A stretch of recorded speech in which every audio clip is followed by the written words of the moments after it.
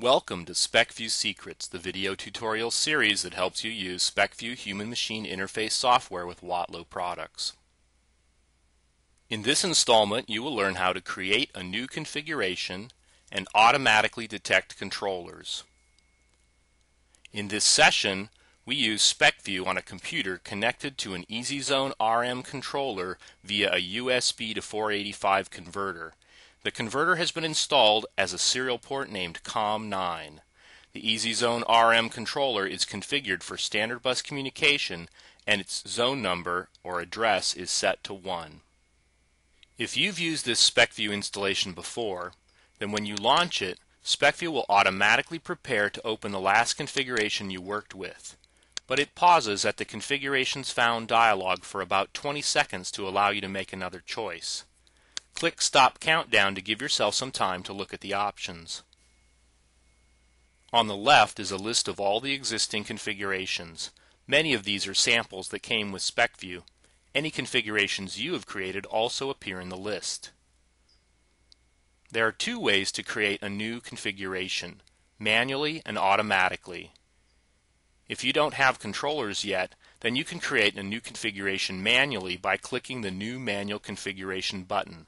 See the Watlow addendum to the SpecView manual for detailed instructions on setting up controller communications manually. With the EasyZone RM controller connected to the computer and ready to communicate, we'll have SpecView automatically detect it and set up the configuration accordingly. Click Test Comms for New Config and input a name for the configuration.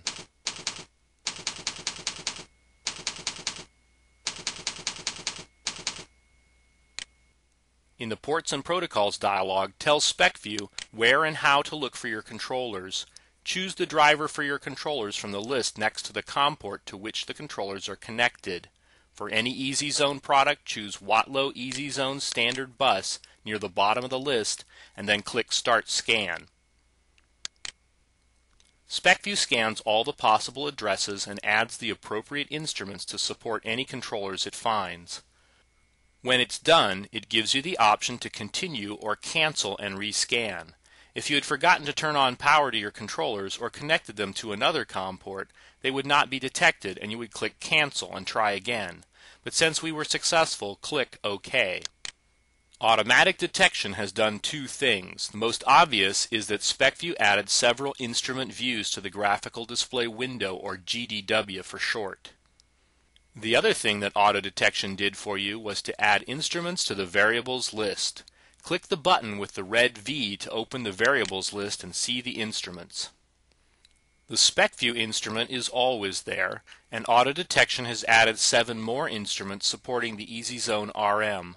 1 for each of the 2 control loops, 1 for the digital I/O, 1 for function blocks, 1 for the limit, 1 for the control outputs, and 1 zone instrument. Let's save the GDW and run the configuration. Click the Save button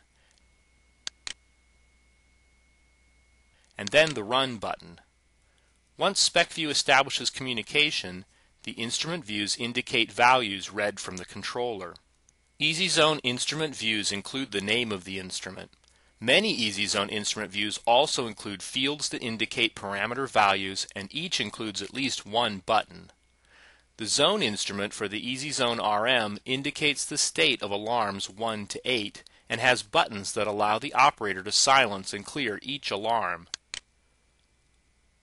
The control loop instrument view looks like a panel mount single loop controller with process variable and set point displayed and a button that allows the operator to change the set point.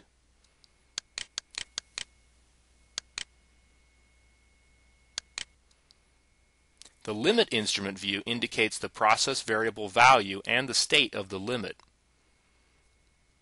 The digital I/O instrument view indicates the state of each of the digital inputs and outputs. When the indicator is dark, the I/O point is off. When the indicator is lit green, the I/O point is on. Each EasyZone instrument view includes a button that opens the instrument's parameter list. Some are labeled Setup or Program, and some are labeled with a graphic showing an EasyZone panel mount controller's keypad. Click the button to open the parameter list. Some instrument views, like the outputs and function block instrument views here, have a parameter button and no other interactive features.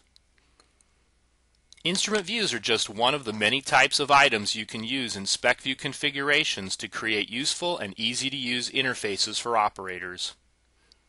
We hope you found this edition of SpecView Secrets helpful. We'll explore additional topics in other installments.